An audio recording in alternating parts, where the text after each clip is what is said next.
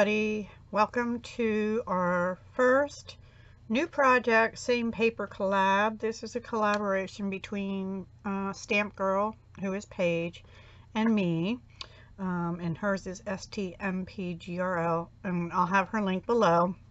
And you all are welcome to play along with us. You don't need to sign up or anything, just let us know in the comments where your video is so other people can see them too. So this one, if you watched our intro videos, this is one where we each had to pick out a paper pad and we have to make projects with it throughout 2019, either until the paper pad is used up or there's so little left you really can't do a project with it, that kind of thing, and then you can start on another pad. But it had to be like a full paper pad and a 12 by 12. So this was the one I picked to use. Now for the project I'm about to show you, I used all 3 sheets of this paper, which has like an orange, two-tone orange zigzaggy on the back. So this is the paper that I picked, and I used all 3 sheets. So I'm down 3 sheets out of 48, and this is what I have left. Now there were some little bits, but I used them to punch some things, and I used those punched items. So this truly is all I have left out of that, those 3 sheets of paper. Okay, so without, and then I had to bring in some cardstock. I did use some Petal pink Stampin' Up 8.5 by 11 inch cardstock, but I also needed, for one of the parts, I needed some cardstock that was 12 by 12, and I didn't have any Stampin' Up that would go with it, so I pulled out this Blush Romance Hot Buy paper pad that I've had in my stash for a while, and I think, oh, I don't know if there's any more of the color in here. No, let me show you. Hang on. I have a boo-boo piece that landed in my scraps, and it's this color. It's sort of a blush. So yeah, that gave you a hint, didn't it? But anyway, let me pull out what I did. Okay, here we go. You ready? I made a handbag. Well, actually, I made more than just one handbag, but this ribbon is from Stampin' Up. It is I did use some Stampin' Up other products. I used, on this one, I used the satin ribbon 3/8 inch in Calypso Coral. And you'll see this later. I use this variegated ribbon, which is in the Occasions catalog. And that is Petal Pink and Whisper White. So I did use some of those. I also used some of this Grapefruit Grove organdy ribbon that's no longer available as part of that pack from the whatever. I used my 1-2-3 punch board to make this bow, and I did use some of these bead landing acrylic gems. They're in pink and white, and I used the white ones. They're like an iridescent pearl white on here. And I used some Velcro, which is how I closed this. So this is the 12 by 12, sorry, the 12 by, still can't see it, the 12 by 12 Michael's paper here, right there and on the sides. And it's not perfect, but it's not too bad for the first time. And then inside, you can see it's even pretty inside because it was the double-sided paper. And then I made a little one. Actually, I made the little one first because where I got this from, actually I think I saw it on Paige's channel a while back. Let's see, when did I print this? August 18 is when I printed this. So Paige, you must have made this in August 18. But this is from Split Coast Stampers, and it's called Designer Gift Clutch. So here you can see that's one that they made, and I really followed that pretty well except for the flower part. But there's instructions in here, and then when you get to the very end, it's a blog. When you get to the very end, they have instructions for 6 by 12 bag, which I did not make, and a 12 by 12 bag. So I made the 12 by 12 and I made the little, I forget what size this is. Hang on. It is 6 by 5 roughly.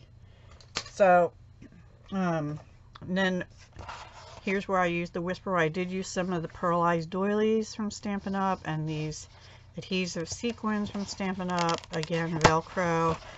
And then I had some scraps left over and I decided to make some cards. Oops, sorry. Sorry about that. I forgot to do that. That is a weather warning. Oh boy. This is Tuesday. I'm filming this. You will not see this till February 28th, but this is Tuesday the 19th. Anyway, I had some papers left over from all of them, scraps. So I took actually 2 pieces of Petal Pink cardstock and made 4 card bases. And then I used, this is a piece of the designer paper that from the paper pad. These are little strips that were left over, and I just took one direction and flipped it over and put it in the middle and then put it the face up again. And then this, you know, this is the zigzaggy. And then this is part of the Michael's pad, and then this is the Petal Pink from Stampin' Up. These are from Stampin' Up. This is Grapefruit Grove, half a doily from Stampin' Up. And this is the Grapefruit Grove ribbon that's not available anymore. And then this is part of the Michael's paper. I have not yet done anything on the inside. I think I'm just going to put a piece of either the lighter, I don't know if I have enough of that left, so I might just put white paper on the inside. We'll see. So that's the first card. And I know this wasn't a card making session, but I figured I made a little case to put them in and an even bigger case. And then I might be making something else to put in the large purse too, but not for this month's viewing.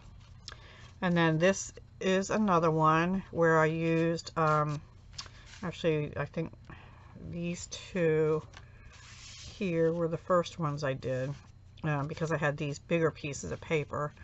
So again, Petal Pink, the Michael's paper, one side of this paper, Pearlized Doily.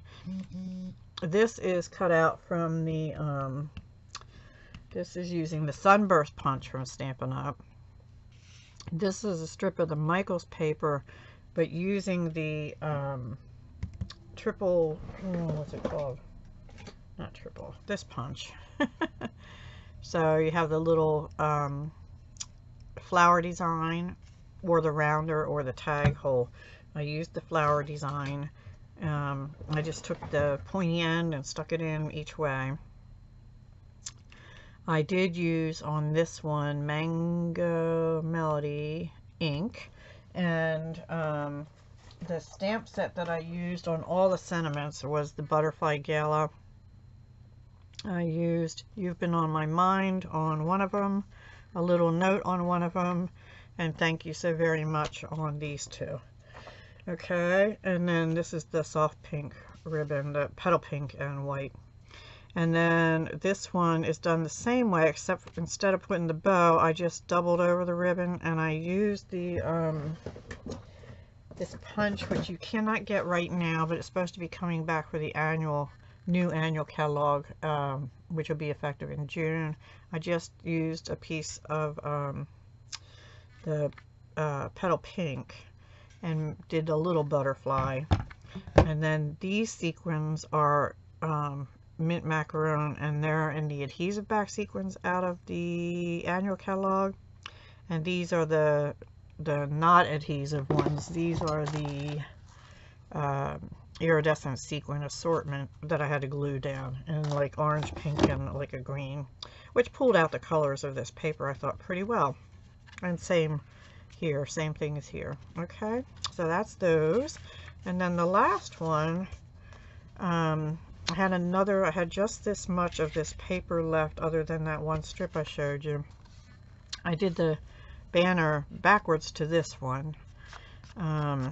I did another Pearlized Doily, This is another piece of that paper with the zigzag on it, the back of this.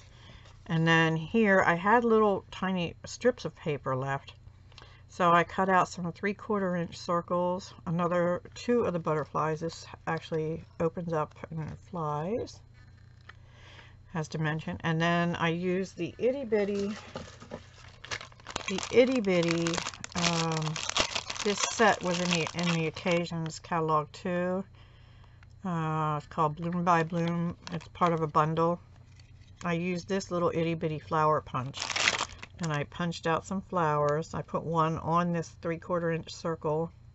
Here I punched out 2 flowers and just put the white side up and then the orangey side. This one's just the orangey.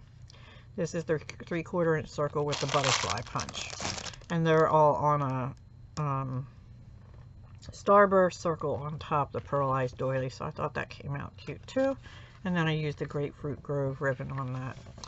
So this is the simplest one. I didn't have much of this paper left. You know, I had this here, but yeah, so that's it. And those go in my little purse, and those go in the bigger purse. So I hope you liked my project for end of month.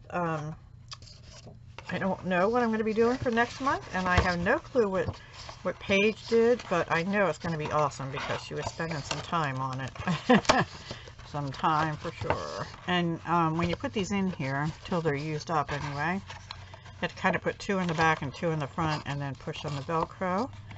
Okay, and then the purse comes back up, and we're going to put this in here. And I'm thinking, well, I'm not going to give it away because I might make what's going to go in here other stuff. But you could use this like a loaded bag, right? You know, load it up and send it to somebody, and they have a little purse. And I just, I put some glue dots down on the inside to get that ribbon on, and also glued it for to make it strong. And one thing I did do different than the instructions, let me well, I'll show you on this one to make it easier. You see, I actually have another score here. She didn't score it in the blog. She didn't score it except for right at the top of the back here, where you glue it. Sorry, it's so big. So she scored it here, and then there was no score, but I made it because when you have it expand a little bit, you need that extra like 1/2 inch up there, right, to make it lay flat on top. So I just added a 1/2 inch score line to it, and that's it. So that's how I changed it up just a little bit. So that's my projects, guys. This one uses the one side of the paper, and then this for decoration, and the little one used this side for the main part. So I hope you enjoyed it. Please hop over and see what Stmpgrl Paige made. I can't wait to see what it is. And come back and join us on the 15th for our other collab, and at the end of each month for our same paper pad new project.